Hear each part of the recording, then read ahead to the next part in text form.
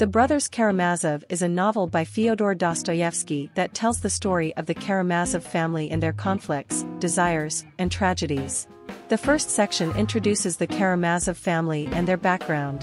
Fyodor Karamazov, the patriarch of the family, is introduced as a lecherous, selfish man who has mistreated his 3 sons. This section describes a gathering of the Karamazov family and acquaintances in Fyodor's house.